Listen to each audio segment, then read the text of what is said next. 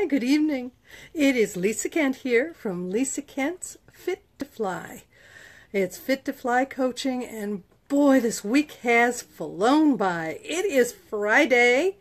And we're ready to fly into the weekend. I just wanted to stop by really quickly this evening and talk about one of the last things that we had touched on our journey and different types of travel. This is visiting.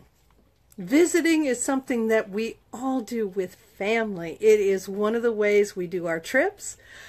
I remember my mother, she moved down to Florida with my dad, and she said, "No, honey, I don't want to come and live with you. I want to stay down here where my children will come and visit me."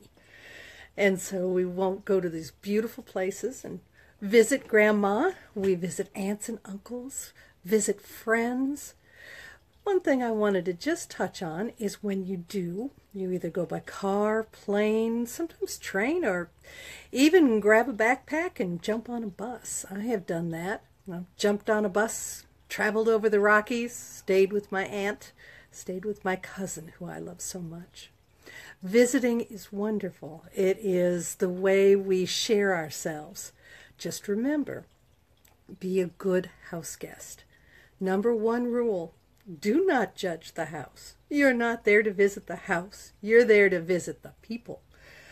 My house, God bless, I never want anyone to come.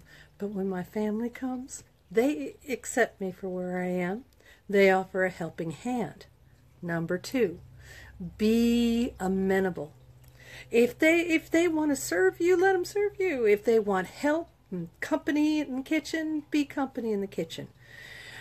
Communicate, feel what's going on. Do they want to visit the whole time, do things with you? Do they want to visit in the evening, go independently? Whatever you do, don't visit your relatives so that you can pop your children in there and say, "Hi, I'll be back later," because they won't talk to you very much. No, everybody loves taking care.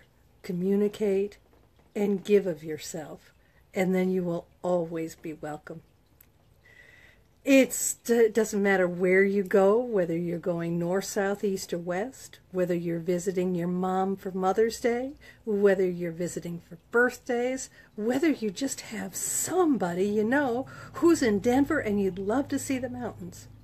Reach out first. Find out what's convenient. Be a good house guest. Welcome them when they come to see you, and you will be welcome everywhere. Want to say a shout out to all of my wonderful family, both here and those who have passed on, who have hosted me. And also a big good hug to my family who have come and visited me here, especially my niece. My niece Erin has perfected the art of visiting everybody all over the country. Couches, all kinds of things.